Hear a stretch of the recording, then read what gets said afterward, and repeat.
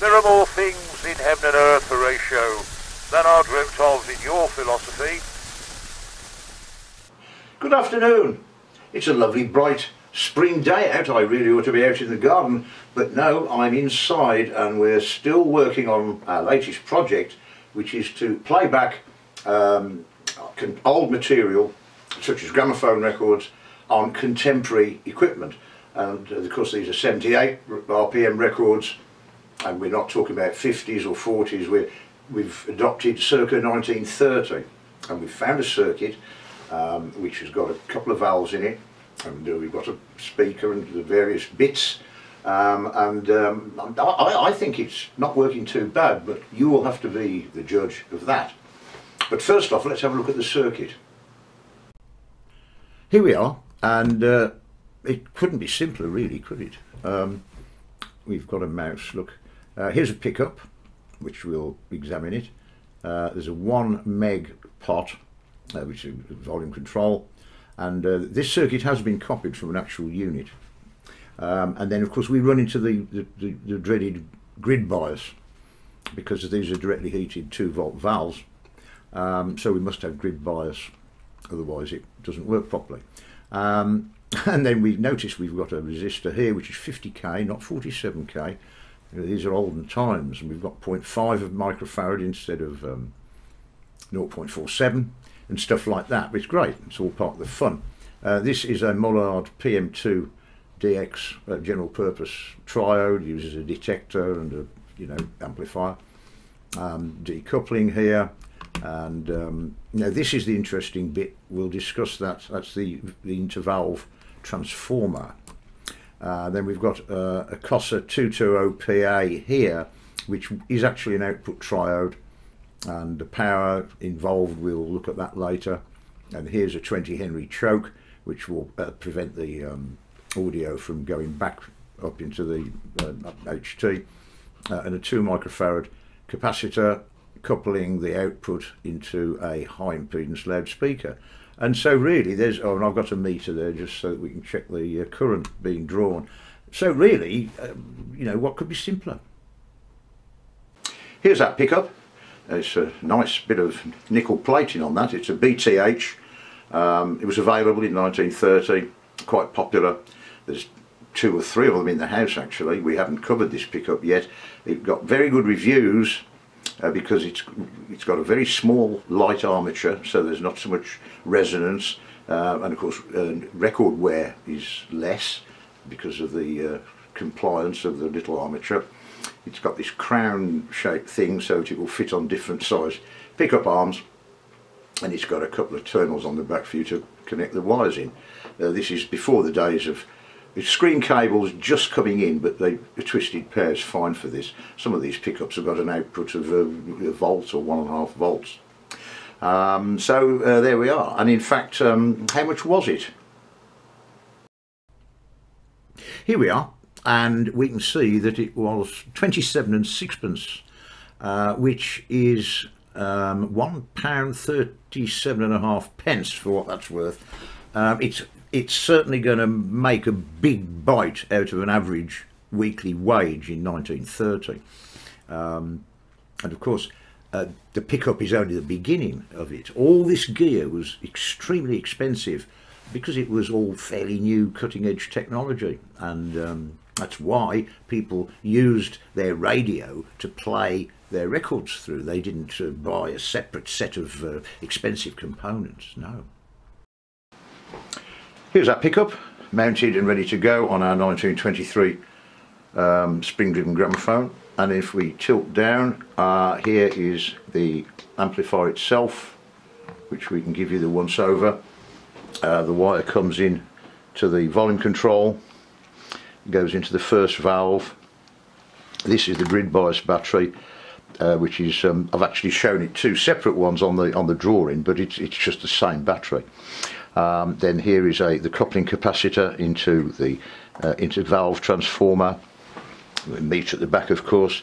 Decoupling here, and this is an original 50,000 ohm resistor. It's jolly big. I've measured it. It's about 49,500 ohms, which is great.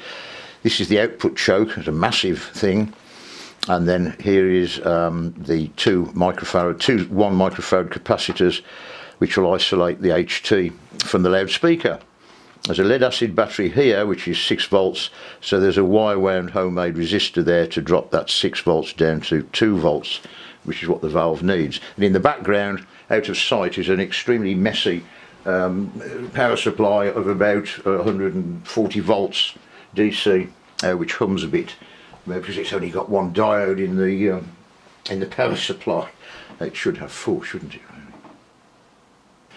These are the 2 microfarad capacitors that were in the original unit, and of course when we tested them the resistance was extremely high, several mega ohms, but as soon as we put 120 volts on them, they began to leak, and we got 2 or 3, no, a couple of milliamps running through them, and it is rule 1 that no current shall pass through a capacitor, which is why we have put modern ones in. The resistor was fine, the solitary resistor, but the capacitors had given up the ghost after 90 years, and who can blame them?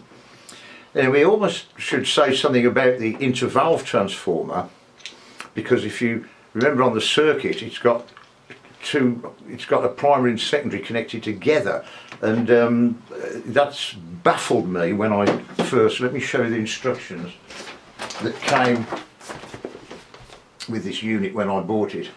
Well, I don't take it for granted, it's a full-size wiring diagram, which is what you normally had in those days. Is it upside down? No, it's not, it's the right way up. And you work from that, and of course the connections are all screwed, and it's infuriating when you screw up these terminals. They seem to have the magic property of, even if you bend the wire round the right direction, when you screw them up, the screw terminal rejects the wire, and you finish screwing it up and the wire is still loose. I don't know how they do that, but it tends to drive you mad. Yes, this business of the intervalve transformer, it's a very subtle thing. They use them, of course, because they would step up the voltage coming from valve 1. It would be stepped up still further to go into valve 2, which is great. But they were always a bit unreliable components because the windings on them were so thin because of the high impedance that they often failed. And I mean, I bought a job lot of, I think 8 of them on eBay quite recently, and only 5 of them were working, but I accepted that. That was a good yield. You know, the tiny wire gets corroded. But more than that, this circuit diagram, which has got the primary and the secondary connected together, as I say, it baffled me until, thanks to www.americanradiohistory.com, which is a fantastic resource for US magazines, thousands of them from decades, many decades, and also hundreds and hundreds of UK wireless magazines, which is fabulous. I was browsing through them. I've been reading them a lot lately, and in one article I suddenly saw the intervalve transformer wired in different ways, and I seized on this. Here was the answer. What they've done by connecting the primary and secondary in series, they've converted that transformer into a tapped choke, which means it's more of a more versatile component. And the article described 3 or 4 different ways. Almost any way you connect it round will give you a different sound, and I've tried it out and it's absolutely true. But it was very counterintuitive when I stumbled across it. We must press on and get to the last link in the chain, which is of course the loudspeaker. And the gooseneck speakers were still around in 1930, they were fading away, and they were being extensively replaced by cone speakers. And although this speaker looks remarkably like a modern speaker, it isn't, because modern speakers are all moving coil loudspeakers. Now, moving coil speakers were around from the mid-1920s, another US invention. Rice and Kellogg, 2 guys did it. But for a long time they were very expensive.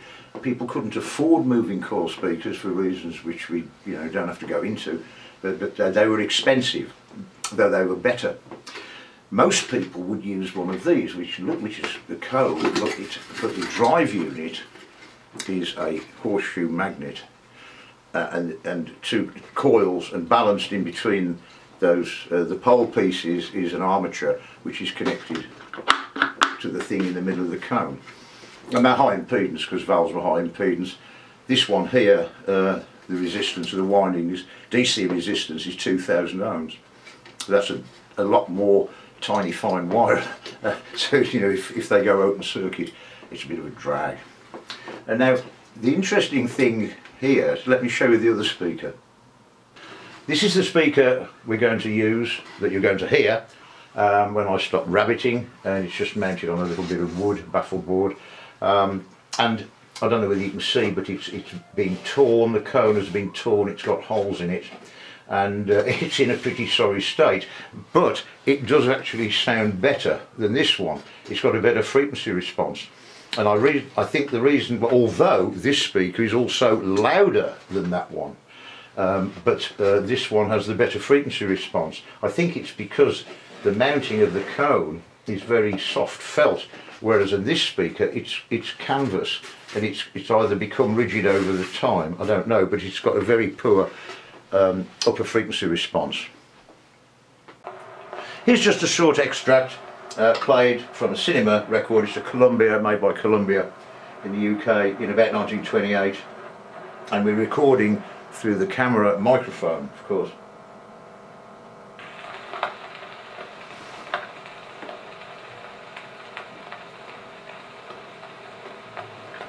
Oh.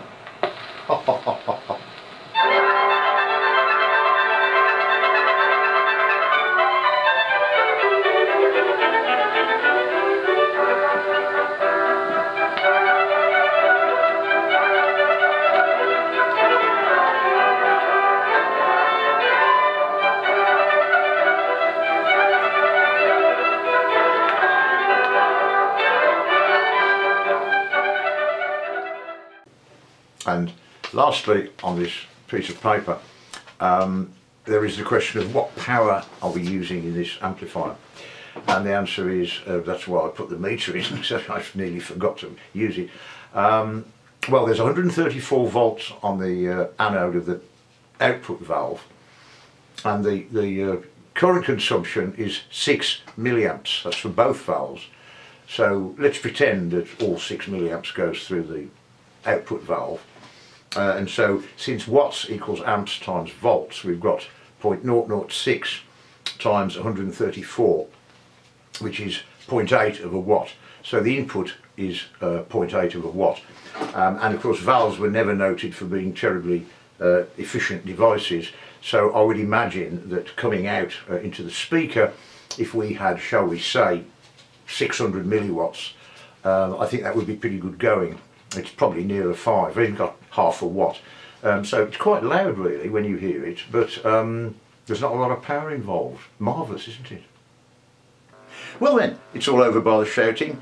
I'll leave you with one entire track, which is a record I happened to pull off the shelf the other day and played it, and I thought, oh, I like this one, and it was terrific. And it's by an American film actor who specialised in westerns. His name was Frank Braidwood, the cowboy baritone, and he must have come over to Europe more than once because he made some records for Parlophone in London, which occasionally turn up, but he also made some for a cheap label called Piccadilly, which is like the equivalent of a 1 and 6p record.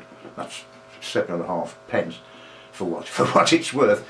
And the tune's called Tell Me More About Love, and they issued it under a pseudonym, probably because he was recording for Parlophone.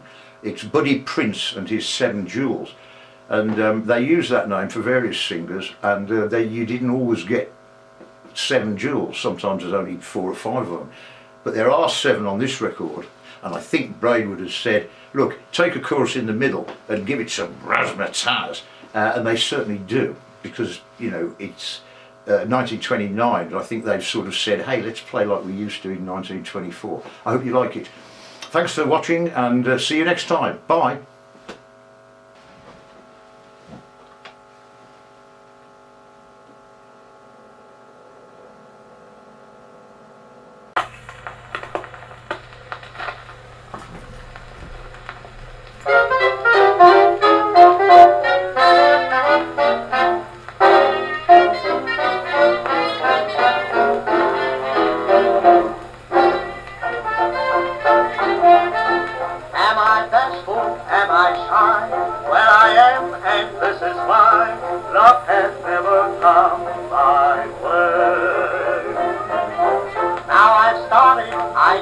up every night till 12 o'clock with a new girl. This is what I say. Ain't it nice and ain't it grand? Sit by me, hold my hand and tell me all about love. I don't know what to do. I can learn lots from you, so tell me all about love. I may be innocent, but still I'm willing. I've got a lot to learn. Oh, ain't love thrilling? Dim the light, hold me tight, turn it out if you like, but tell me all about love.